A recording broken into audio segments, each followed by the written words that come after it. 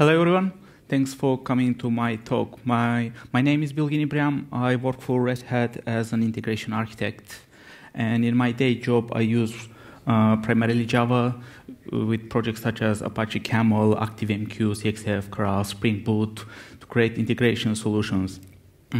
I've put some of my learnings in a book called Camel Design Patterns. These days we run those projects more and more on top of Kubernetes and OpenShift. And what I want to share today with you is how running these Java projects on top of OpenShift has changed the way I think and design applications. Yeah. So let's get started. Even though the topic is around Kubernetes and Java, I just want to say that there are other cloud-native platforms, and most of what we say today applies also to other platforms. Same way it also applies to other languages, not only as Java. The interesting thing is that most of these cloud-native platforms nowadays kind of offer similar capabilities for developers. They all work with containers. They have the concept of a deployment unit, which in Kubernetes is a pod. In some other platforms, for example, in Amazon ECS or Apache Mesos task group, they have the idea of recurring tasks that can be executed by the platform, provide you with service discovery and load balancing capabilities. On Amazon ECS, that's the application load balancer. On Kubernetes, that is the service. They have the possibility to do scheduling and label stuff and provide isolation. Okay. If we have to solve a problem or design something in object-oriented programming, what are the tools we have? Typically, we have abstractions such as object, classes, methods, loops, conditionals, and patterns, the most famous one being the Gang of Four patterns. But we rarely think only in that abstract level. Using Java, we also have additional things such as threads. Maybe we'll use Maven modules to do build time isolation, Jigsaw to do runtime isolation, packages and classes to do encapsulation. And using all that, basically we may end up with something like this. This is an example of Spring Cloud, Spring Boot-based distributed application where we have a number of microservices. The statistics service, account service, notification service, which uses libraries such as Ribbon to do service discovery, Hystrix to do circuit breaking, and other clusters around, like Eureka for service discovery, config server, Zool as the gateway. But the point is, having a couple of bare VMs, we built everything on top of it in Java, and we form lots of clusters of Java applications for different purposes. Now, if we go into the Kubernetes world, Kubernetes offers you a new set of abstractions and primitives that you can use to solve your developer challenges. And the primitives we see here, such as containers, pods, cron jobs, configs map, these are not admin or ops tools. These are actually primitives and abstractions for developers to use and solve and create a solution. And there are patterns and principles which are built around, which being created right now with using these primitives. If we get to put a Java-based service in a Kubernetes world, it would look like this. So you have your Java application in a container, which may have a volume map to it, using whether that's config map or secret, and your container will have pod distribution budget for that will control how it scales down. It can have a horizontal pod autoscaler to scaling it up. It will have a service or ingress to control how external consumers can access it. It will be controlled by one of these controllers. You see there, daemon set, replica set, stateful set. And those will be created by something high level like a deployment and cron job. The point is this model is very different than having a Java application on a VM where you do everything inside the JVM. Here, the Java application is actually fully coupled with Kubernetes. In order to do something useful, it has to integrate well with all these Kubernetes primitives and And actually, you can use these Kubernetes primitives to solve your challenges. You don't have to do everything in Java. You can do the service discovery using Kubernetes services. You can do the config management using a config map rather than a config server inside the JVM. In this table, I have basically put a set of concerns and how we solve them in Java, and also examples how those map to Kubernetes. This is more if you're coming from a Java world, you want to see how a concept in Java maps to a Kubernetes world, basically in a distributed world. For example, if the way we encapsulate behavior in the JVM is by implementing them in classes and instantiating objects, packaging in jars, and the jar becomes actually our unit of reuse and sharing around.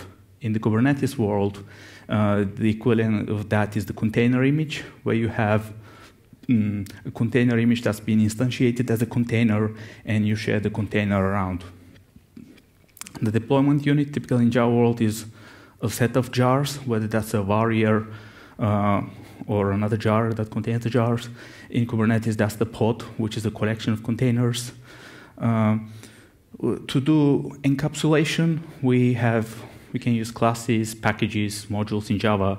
In the Kubernetes world, that would be the container itself and different namespaces. Now, as for the other runtime behavior, for example, if you have some kind of preconditions, typically in the Java world, you can code those in your constructor by validating arguments and things like that. In the Kubernetes world, you can use something called init container. Init containers are a set of containers that would run when the pod starts up, and these containers can perform tasks such as validating any kind of precondition, wait on a connection, perform some kind of initialization. About the post-initialization tasks, for example, if you're using Spring, you can use an init method to perform an action after your object has been created. In Kubernetes, you can use a post-start hook that will be called by Kubernetes once your container has started. Similarly, for pre-destroy, before your object is garbage collected, you can use in Java the finalize method and hope that it will be called, or use some kind of shutdown hooks. In Kubernetes, there's the proposal around defer containers. This will be a set of containers that are executed when your pod is shutting down. But the difference is with Kubernetes primitives, you perform these actions not only inside a single process, but across multiple processes that are spread across multiple machines. So these are kind of the distributed equivalents of the primitives. If you want to execute tasks, in Java we have threads through various ways of controlling that. In Kubernetes we have job, which is another container that will be started to perform a task. If you want to do something periodic, we have timer in Java. In Kubernetes, you can use a cron job.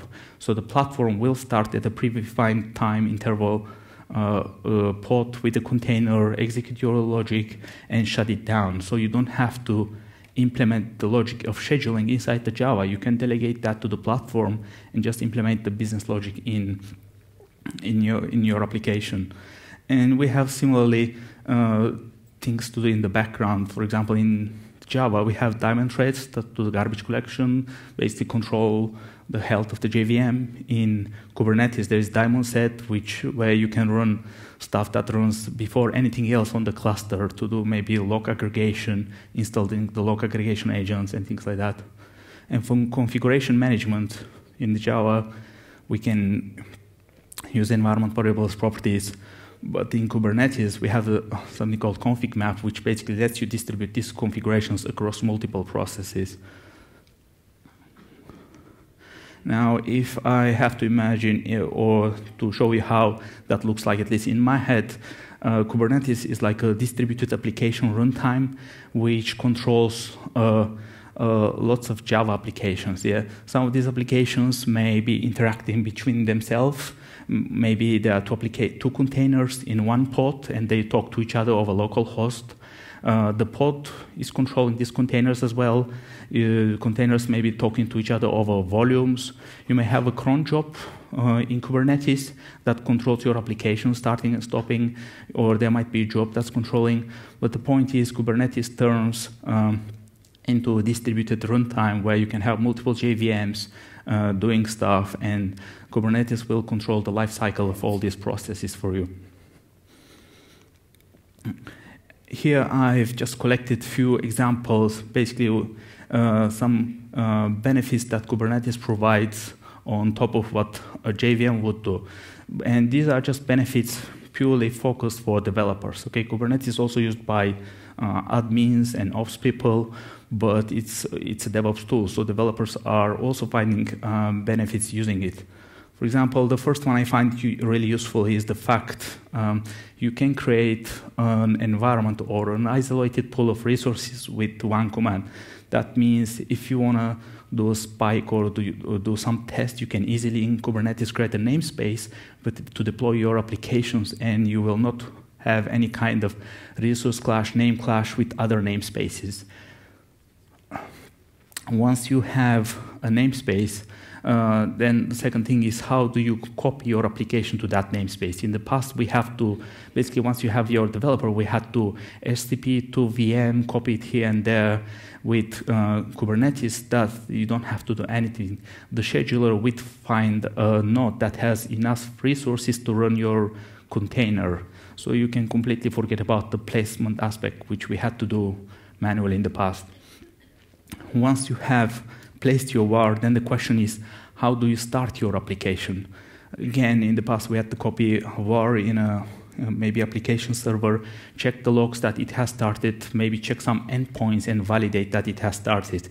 With Kubernetes deployment, it can control how your application has started, how it should take down the old version, start the new one, and do things like rolling deployments, recreate deployments, even blue-green and can releases. But the point is, this is also a declarative activity, and you don't have to worry about it any longer. Another point is about application resilience. Typically, this is, at least in the Java world, that is associated with histories. Yeah, if you use microservices and you want to do circuit breaking, some kind of bulkheading, you would use histories. But only by using containers and some kind of container orchestration, you get additional benefits, and basically you get protection from all kind of errors you can see here. For example, if your application has some kind of infinite loops and consumes a lot of CPU shares, the Kubernetes and the resources will control that so it doesn't take other applications down. If you have any kind of memory leak, at least the application will be restarted, so it won't die straight away. It can protect you from other things, such as these hogs, fork bombs, and you can do even circuit breaking and bulkheading outside of your JVM. You can put that in a sidecar or use something like a service mesh and have it provided by the platform rather than doing it inside your JVM. And you get additional benefits like auto-scaling, self-healing, etc. Another point is service discovery. We used to do that also in the JVM. You would have some kind of agent in your service that registers it, whether that's a Zookeeper agent, Eureka agent, and then the consumer would look up the registry with Kubernetes. That is happening, but it's happening outside of your process. So when you start your container, it registers itself to the registry, and the consumer can do server-side service discovery. But the point is, inside your JVM, you don't have to worry about the service discovery aspects. In addition, here is a new thing that's becoming popular these days, that's service mesh, which lets you do things like circuit breaking, service discovery, even tracing outside of your application. So you don't have to add a tracing agent in your JVM. You can do it at the platform level as well. And I would say that's the last point, that everything we talked about so far, all that can be written down in a YAML file and executed. So in the past, we used to have all the information about how an application is deployed, how it should scale up and down, how many instances there should be. All that was on some kind of document or a wiki. Now all this information is written down in a YAML file. It is created by developers together with the application, and it is executed starting from dev environment to test to all environments. So it's an executive and declarative application topology. In this talk, I've just briefly touched on the primitives, so cloud-native primitives like containers and pods.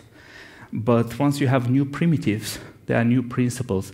Same way we have the solid principles in the object-oriented world that deals with objects and classes. In the cloud-native world, there are design principles around containers. So I'm talking about this tomorrow. There are also design patterns, which is about how you group your containers together in a pod to solve recurring issues. Patterns such as sidecar, ambassador, adapter, and lots of practices around it. If you're interested more about these topics, check out this white paper and maybe the book. Thank you.